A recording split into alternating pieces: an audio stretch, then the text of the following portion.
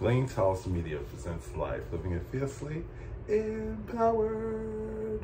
Happy Friday to everyone. It is a wet, rainy Friday, very wet Friday here in Sag Harbor. I'm sure it probably is in the city too. Perfect day for getting that laundry done. And I just finished chanting, having a wonderful latte. And I wanted to share, stop, take a moment and share, right?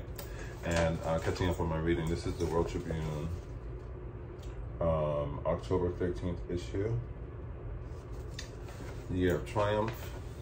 World Tribune is the voice of courage and hope, and Lord knows we need that, y'all. Lord, Buddha, everybody. Yahweh, everybody. So, I'm going to share with you the quote of the week, which brings me to our theme for today. Diamond, be one. Yeah. And this is from Jack London, an American novelist and journalist. Quote, I would rather be ashes than dust. I would rather that my spark should burn out in a brilliant blaze than it should be stifled by dry rot.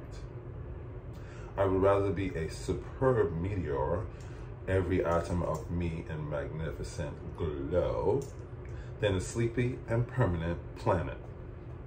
The function of man is to live, not to exist.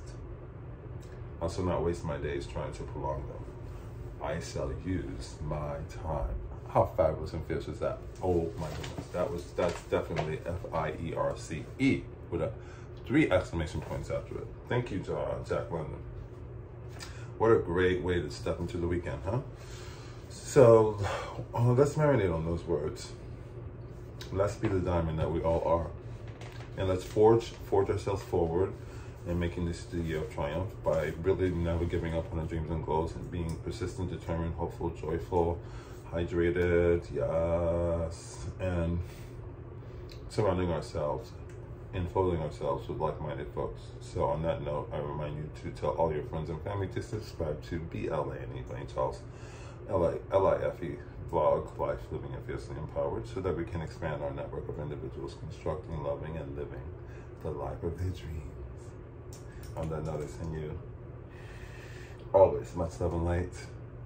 And until tomorrow, always remember, life, living it fiercely, empowered.